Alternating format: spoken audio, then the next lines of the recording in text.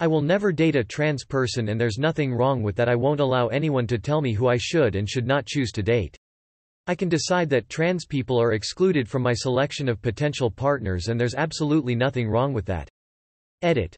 For those of you saying that nobody cares, which isn't true, https://www.reddit.com/r/against_that subreddit/comments/qfsfh7/r/stopiya_source=share and UTM_medium=ios_name=iosmf and context=3 closing parenthesis comma and are wondering why I posted this, be sure to check the sub you're on. I thought the entire point of everything was fuck who you want to. Okay, that's fine. Date who you want to date, don't date who you don't want to date. I would absolutely never date a trans woman also. My wife would get so pissed at me. Does this include trans fats? My last blood count was high for these. Hot take. This has only been posted 43 times this week. Sure, that's fine. Assuming you're not transphobic but just have a preference to not date someone who is trans, then this should be perfectly acceptable. Edit. To be clear, if you're transphobic this is still fine. But at that point you're really just an asshole, generally speaking.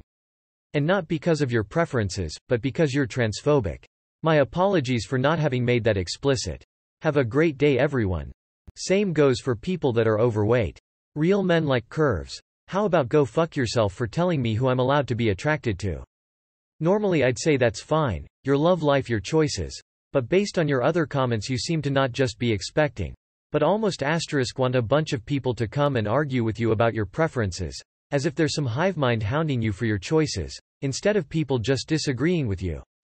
Persecution complex much? You do you bro. No one. Absolutely no one. You can't make me date a trans person. Sits back and waits for ***** show. Also you choice is valid. Okay then, that was always allowed. Respecting and dating someone are two different things. One can be respectful towards a community and not have a preference to date them at the same time. I mean, you choose who you want, no one can tell you differently. Love who you love. You really had to get that off your chest? Date whoever you want, nobody cares. Why do people need to announce their preferences anyways?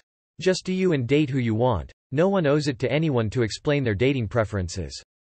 I'm coining a logical fallacy called the boogeyman fallacy. This is a perfect example of it.